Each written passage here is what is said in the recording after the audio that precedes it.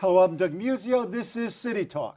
Quinn, Weiner, de Blasio, Thompson, and Liu, Katzimatidis, Loda, Bloomberg too, teacher evaluations, environmental racism, stop and frisk, and scandals galore. Who could ask for anything more?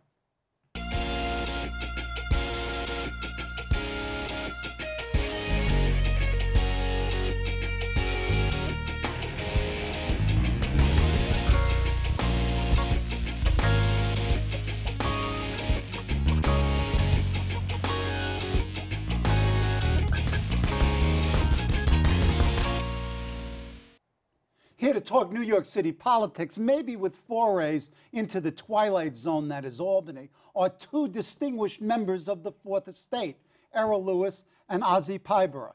Errol Louis is the political anchor at New York One News and host of Inside City Hall / Road to City Hall. Prior to joining New York One in November 2010, Errol was a Daily News columnist and served on the paper's editorial board. In addition to his New York One work, Errol is a frequent guest on other local television and radio programs and has been a contributor at CNN since 2008. He is also a colleague of mine at the Graduate School of Journalism at CUNY.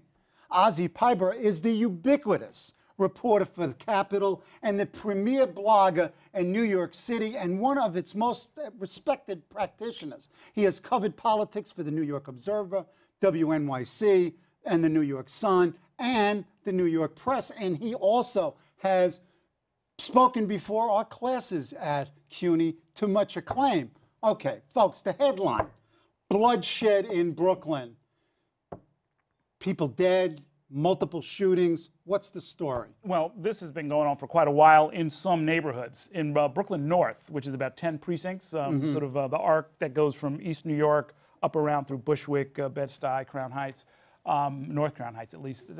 It's been tough throughout. I mean, it was the one area that you could always go back to and say there's a counter trend to a lot of the happy talk coming out of One Police Plaza. They've had basically a standing army out in the 73rd precinct for years. You know, that's where all of the stop and frisk activity was going on. So they were only barely containing this. And so when the weather gets hot, and people come out for block parties, and people get on each other's nerves, and the drug trade has really never gone away. Okay. This stuff is going to happen, and I don't want to be blasé about it, but this is not a story that is news in the sense that, hey, this wasn't supposed to happen. This has been going on. So this is systemic. This is not an anomaly. It is not an anomaly. It is probably, I think, for any 48-hour period, yeah, maybe there was a little bit of a spike. But if you look at the numbers, and it's all online, the CompStat numbers, they've been slowly going down like in the rest of the city, but not nearly as quickly as in the rest of the city. And if you compare the numbers back to the first year that Bloomberg took office, or back to 1998, for example, it's actually not that much of an improvement. So, there are people who have been trying some fairly, organized, energetic, dramatic interventions in Crown Heights, in Bed-Stuy, in East New York to try and get their arms around this, but it's still here. Now in the rest of the city, when in some places you've seen some street violence, and it is an anomaly. It's like, gee, where's that coming from? But Central Brooklyn has always been a problem throughout this mayoralty. Azi, more political today. Endorsements of Billy Thompson, by whom, why, impact? So there's a few announcements that they're announcing today. Congressman Charlie Rangel and former Mayor David Dinkins. They're both based in Harlem, prominent African Americans, and they're helping to solidify Bill Thompson's base. Now, this is happening at a time where you see Anthony Weiner's poll numbers rising. Weiner, the former congressman who resigned over a sexting scandal where he sent lewd images to various women, including one person who was around 17 years old. And then serially lied about it as well. Lied about it to cover it up, and then has done a mea culpa, and then has basically returned to the campaign trail as the Anthony Weiner that we all knew before, which is a very pugnacious, rambunctious, kind of outspoken character. And what's happening in the polls is that with his very high name recognition, the other candidates who really haven't gotten the attention of most of the voters are now realizing that they can no longer ignore him and that they're going to have to do something a little bit more aggressive in terms of solidifying their base as they're heading into the real dog days of summer, heading right into the September primary. So Bill Thompson, who's doing a 5-borough tour today, which is something that Christine Quinn has done, which is something that John Liu does almost every single day, and something that Bill de Blasio has tried to do. He's going around sort of replicating what we've seen Anthony Weiner do, which is go somewhere, have like a media circus follow him, even take the train and inviting reporters with him. So Bill Thompson, he's stopping uptown, getting this major endorsement, and one of the responses to that is Christine Quinn is announcing an endorsement of another Harlem politician, City Council member Inez Inez Dickens. Little slip of the tongue there. So she's from Harlem, and it's sort of giving Christine Quinn a cover to say not everyone uptown is supporting Bill Thompson. I have some support up there also. Okay, is Thompson a different candidate in 2009? Not that, I mean, you almost have to be a better candidate than he was in 2009. Is he a different candidate? How so? And is it enough? I think he is a different candidate. You know, he seems to have learned some lessons for one thing. You know, so things like moving early. You know, he was moving at a much different kind of a pace before. On the other hand, it was essentially just him challenging a sitting mayor. There's a whole different sort of a playing field.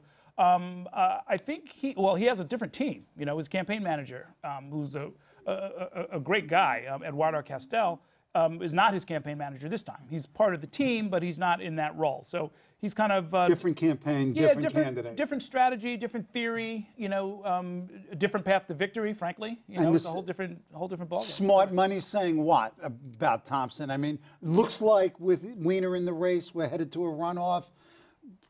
Guaranteed. Give me a little smart money. I think it's fair to say the consensus was all along that he was helped by Weiner getting into the race more than any other candidate. Because he's got a base. Because he's got a base. Presumably an African-American base. Right. I mean, look, this is one of the central questions of this whole race. Is that, you know, is this going to be the race where for the very first time in New York City history, ethnicity doesn't play a role? Well, no. You know, go ahead. But you know, various people's path to victory depends on it being altered a little bit, because if it's straight ethnic politics with no Latino in the race, then, you know, if the Asian votes go to Liu and the Jewish votes go to Weiner and the Irish votes go to Quinn and the black votes go to Thompson, you know, it's going to play out in a fairly straightforward way. Now, everybody's pushing against that type, including Bill de Blasio. Right.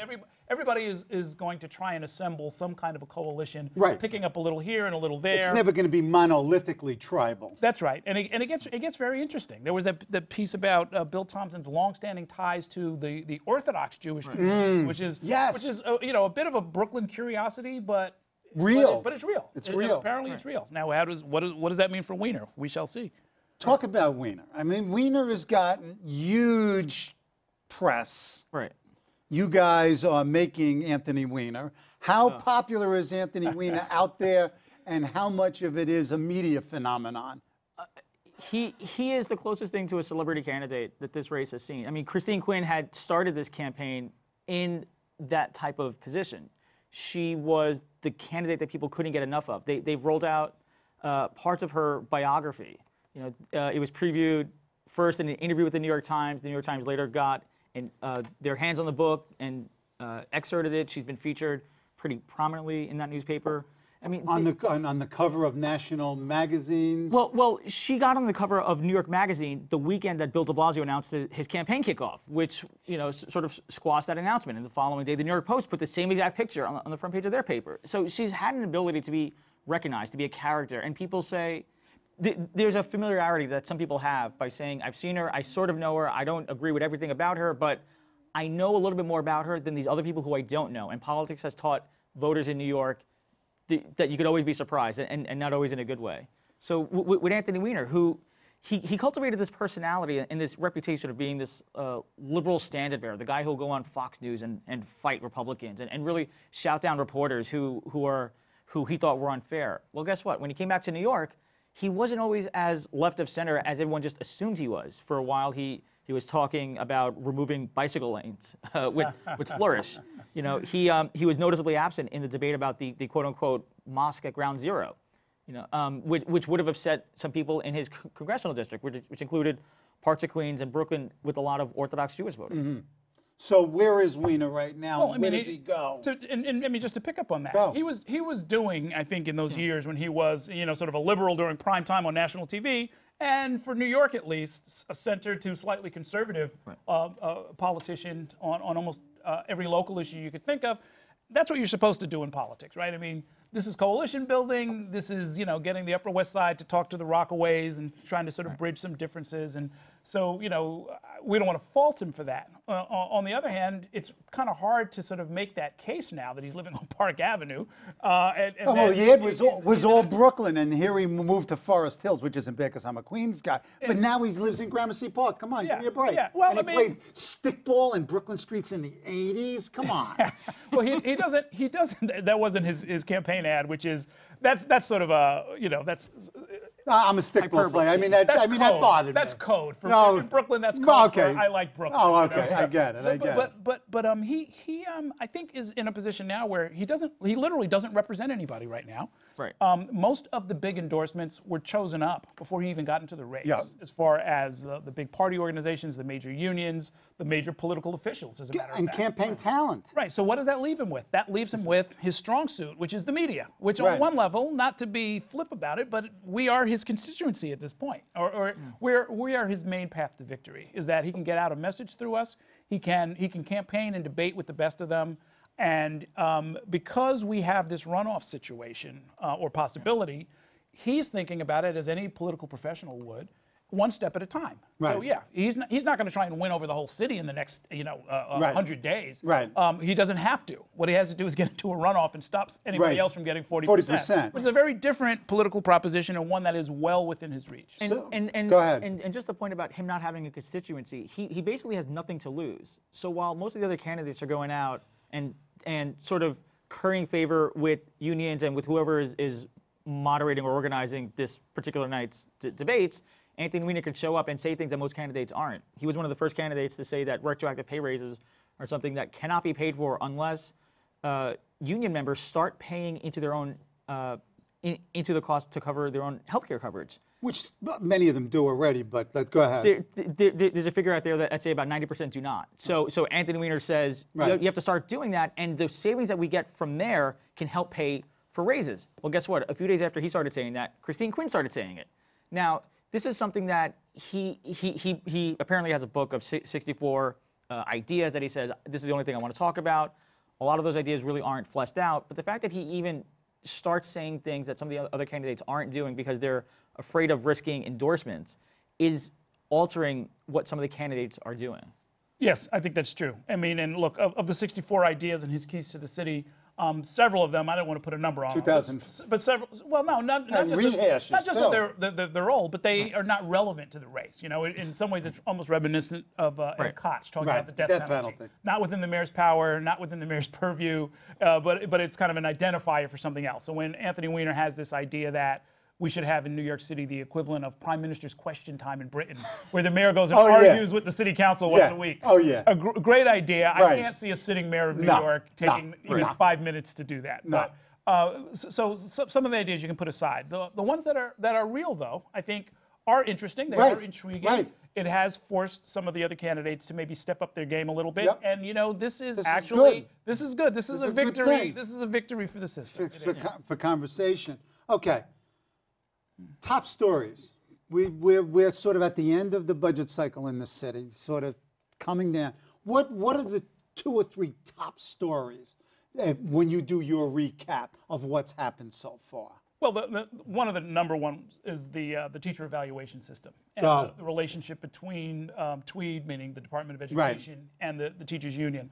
We've had this thing imposed by the state because the two sides couldn't see eye to eye. There's on the city side, meaning the Department of Education, they want to protect their legacy. They want to secure their charter schools and make sure that some of their reforms go forward. On the union side, there's an issue of running out the clock, frankly, waiting for the next mayor. We haven't seen who the UFT is going to endorse. They've said that they will endorse, and that should be a big endorsement. It's going to be a big deal. So and all of that is going to be tied up in the budget. As we try and see, well, what are they going to do with the Department of Education budget? What lines are going to be in there for charter schools? How much of it is going to be baked in? And this is not just for the Department of Education, but across the board. How much stuff is going to be baked in where they're paying forward for 2 or 3 years, or otherwise trying to sort of lock in some changes? Keep your hands on the levers. Sure. Now, the consensus seems to be that the next mayor can undo almost anything, but that's not going to stop this mayor and this administration from trying to have as serious of a long-lasting impact as they possibly can. Those will be the things I'm looking at. Top story? Well, just to pick up on what Errol said, at the end of any administration, there's always an effort to not only start something new, but to get it going so far that the next mayor has to really go out of their way to start undoing it. Bike lanes. Bike lanes is one thing, but this is one of the things that Robert Moses had sort of taught people, that once you break ground and you get the city to start spending money, you really have to do something extraordinary to tell the public, well, all the money that we just spent to create that hole, well, we're just going to lose it and fill it up. So if the mayor and city council speaker Quinn can get something going, put it in the budget, and have people see that it's producing results, then the next mayor is really going to be somewhat hamstrung to sort of live within that legacy. Right. And also land use, East Midtown, I mean, the same thing. It seems to be totally legacy driven. Yeah, although he's got the administration has to cope with an open race for Manhattan Borough President. Right. And a bunch of open seats on the east side in particular, where everyone is saying, every candidate is saying, slow down, we're not going to run on this timetable. Okay, let's go back to personalities. Ray Kelly, all constant buzz. There's been a very pronounced point of view right from the beginning of this campaign that and I'll quote Joe Lhota, but he by no means is the only one saying this, is that the gains of the Bloomberg administration when it comes to public safety are fragile, that we could easily roll backwards. And I personally don't think we could go back to 1992 or 1993 very easily, but that's what is put out there. It's like, we're only one bad decision away from turning into Detroit. Right, and some of that is... That's the case for Ray Kelly. Right, but some of that is just a little bit of hyperbole. The Bloomberg administration sort of needs to say this in order to sort of scare the candidates out of taking some of their positions, including creating an inspector general for the NYPD, curbing stop and frisk. If you ask people like sociologist Frank Zimrig, who Ray Kelly likes to quote, he's a guy who wrote, I believe, 2 books about the NYPD and the historical crime drop. I asked him, can New York City ever go back to those previous crime rates? He says it's nearly impossible. It's not something that's going to happen. New York City has sort of changed in too many ways, and you would need too many things to happen for that to even be possible. You ask Charles Hines, the Brooklyn DA, who's running for re-election, can New York City sort of go back to the crime rate of the 1990s when he first got elected into office? He says it's not possible. He's also in a position to sort of want to defend the role of district attorneys in keeping New York City safe. But the idea of Ray Kelly as a mayoral candidate, this is something that the Bloomberg administration has always toyed with. But once Christine Quinn embraced the idea of reducing stop and frisk, but also saying that it's not linked to the reduction in crime rates, that was a key turning point in her relationship, I think, with the Bloomberg establishment and the Ray Kelly establishment. She also took this quasi middle-of-the-road path by saying she won't support the creation of an inspector general office, but she'll let it go through the city council where it's guaranteed to pass. So she gets the ability to look like she's allowing democracy to happen while not embracing something that's really going to anger City Hall. Well, that wasn't good enough. And Bloomberg's response was to say, all of you candidates, including the New York Times, you are contributing to something that could lead to more deaths in New York City. Then there was a poll by Kellyanne Conway, a Republican pollster, who floated the idea of Ray Kelly as a mayoral candidate. And you start seeing people who like the idea of somebody who fits that role, who's the next closest thing to a Michael Bloomberg public safety agenda candidate entering the race. My sense of it, honestly, is that, and I say this partly just as somebody who lives in Brooklyn North, in one of the high crime areas, where we have seen dramatic changes over the last decade. Not enough changes, but we've seen some changes. I think the people who are doing some of the scaremongering don't really understand where the violence is coming from or the dynamics that are involved. Because it's possible to say, yeah, we could do better. It's possible to say, this or that tactic needs to be kept or modified or scrapped. But to me, it's not possible rationally, if you understand what goes on in these neighborhoods, to say we could go all the way back to 1992. That's just not going to happen. But Ray has said that it's not in his DNA, and just looking at Kelly and his career, he wants to deal with the city council. He wants to go to rubber chicken dinners and backslap. No, not a chance. Okay. He is the head of a nation state called the NYPD. Right. They've got submarines, international, right? Submarines and planes and scuba divers and lawyers. Spies all over the place. He's got all kinds of stuff going on. Why would you step down and become mayor? Okay, right. It's a step down. Okay. We recently had this environmental racism brouhaha between Bill Thompson and Chris Quinn. There's a larger question that struck me, and that Bill Thompson's reaction was, as a black man, he found it offensive. I mean, the bottom line is, can a black man be racist? I actually think why am I looking at the black man? Let me do it out. Don't be a racist. That's right. Don't be a racist. Why am I looking at Errol? Ozzy. I will leave that part alone. But the debate about the East Side transfer station, there's two questions. Was the use of the phrase environmental racism in fact itself racist? And secondly, should that plant be built? The first part of that question is a really interesting one. Christine Quinn and other people have said there's a problem with environmental racism, citing these kind of plants and garbage facilities in black and brown neighborhoods that are poor. It's unfair. It should be stopped. And neighborhoods that are better off, that haven't had these problems, should shoulder their burden and take them. Now, Bill Thompson, very curiously, had said Christine Quinn called him an environmental racist, which he then said is different than saying that you support policies that are environmentally racism. He made a distinction between those two phrases. I haven't seen any evidence that Christine Quinn actually used the phrase environmental racist. Still, that moment was sort of interesting. It was the first time that I can remember Bill Thompson sort of aggressively reminding the public about this racial element in the race that so far has not come to the foreground. Now, whether or not she said the phrase or did not say the phrase, we all got a reminder that Bill Thompson is African American, is black, and that a lot of people, himself included, can be offended by what some of the other candidates said. Yeah, I mean, this was on some level, in purely political terms, this is a bit of a trap that Christine Quinn might have walked into. You know, she is actually on the side of the angels when it comes to getting noxious uses out of communities of color and make sure that everybody handles their own fair share. On the other hand, the use of that phrase enables Bill Thompson to jump out and say, oh, by the way, I'm the black candidate. And that's not a small thing. I mean, the polls show right now, the same poll that shows Christine Quinn in the lead, if you look at the crosstabs, it shows her getting more black votes than Thompson. Which I think we all know is probably not going to happen on election day. And something similar happened with Obama. Once, you know, the black vote consolidates late, I think is the way the strategist put it. What that means is once people figure out that you're a black candidate, the black vote will largely go to you. And that is probably what's going to happen. So anytime Thompson can get up and say, if you're talking about race and I'm in it, I'm going to jump up and say I'm the black candidate. That essentially. So there's that. On the substance, it's an important issue. And by the way, you know, the folks on the East Side who are saying don't put this thing here, they're saying don't reopen and expand a transfer station that was there from 1940 to 1999. So it was there for 59 years, and now they're trying to reopen it. This isn't like they're trying to create some horrible thing and just dump it in this community.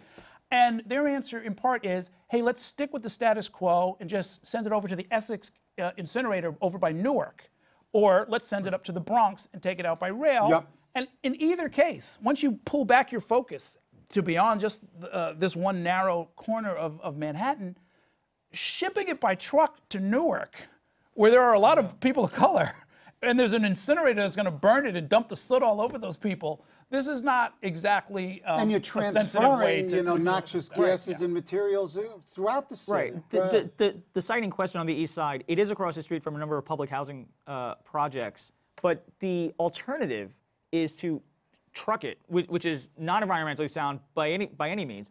But also, if you ask Bill Thompson, what's the alternative? He doesn't have one. He literally says that he does not have a specific site where he would like this to be put. To be placed, but his answer is let's review Bloomberg's entire citywide program, and so you can. It's very easy during a campaign to say no to one site, and also not point a finger to the neighborhood where you'd like to see it. That's your guy's job to keep people's feet to the fire. We all need to do a little research because he was controller when this whole thing was passed. I mean, it's not like this fell out of the sky. Okay, we're going to have an election in September, maybe, under the auspices of what is recognized as a totally incompetent Board of Elections. I mean, is it possible that we have a primary and then we don't have a runoff because the machines don't work? I mean, what are we talking about? I don't think that's going to happen. I think if there's going to be a runoff, New York will handle it. I mean, we'll bring back the Levitt there are machine. pieces of the law and of common sense that are going to be violated. I think we all understand. Okay. that. Yes. Okay. Right, so nicely put. yeah. So I don't think that we're going to violate them in a way that we can't figure out who wins the runoff. So I think there's going to be an election. There will probably be litigation from disabled people's organizations and others who don't like the idea of deviating from, because who won't be able to vote in a runoff? It's not just that there'll be people with disabilities who have a hard time using the old machines, although that is a problem. There'll be a bunch of people overseas who are serving overseas, and they are not going to get to cast a vote. That's not cool. That's not okay. That's illegal under federal law, but it's not a federal election, so they could probably get away with it. I think that's probably what's going to happen. We only have a minute left. I mean, time flew. Mike Bloomberg, legacy. I've always said that the solid waste plan, that's the subject of this big fight, is an important part of his legacy. That plus education and the drop in crime, plus the general data-driven style of the agencies. I mean, that's, to me, is the short, early take on his legacy. There'll be some other stuff. Successful mayor. Oh, for sure. By his own terms, absolutely. Okay. Good manager, easing of racial tensions. I remember when he shook hands with Al Sharpton after he was first elected. That was front page news, and now Al Sharpton being at a political event is almost a given. New York City has changed technologically speaking, crime-wise. Education, not as much as people would like. That's, I think, still somewhat of an open question. But the city has changed in ways that is hard to remember from when it was governed by Rudy Giuliani. And a reduction in the importance of party politics. I mean, he really pushed it to the side in a way that we hadn't seen before. Okay. One final sort of yes/no. Stature gap between Mike Bloomberg and all the mayoral candidates, Republicans and Democrats? I would say yes, but probably. You're smiling. I say yes, but not as great as he thinks. Oh, okay. I mean, we had the spate of stories where he's going around trying to recruit Hillary Clinton and all these other people, as if only a select handful of maybe a half dozen people in the world could run New York City. Kathy Black, for example. Right. Azi. Yes, but it's only true until the next mayor is anointed. Yeah. Or sworn in. Excellent. My thanks to guests Errol Louis and Azi Paybarah for being on the show. Join us next week on City Talk here on CUNY TV.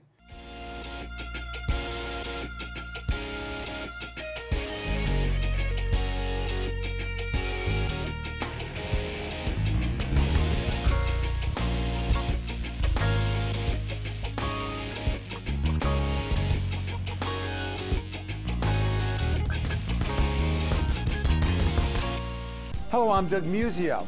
Let us know what you think about this show. You can reach us at CUNY.TV. When you get there, click on the bar that says Contact Us and send your email. Whatever it is. Thanks, no thanks, obnoxious, do it. Send it.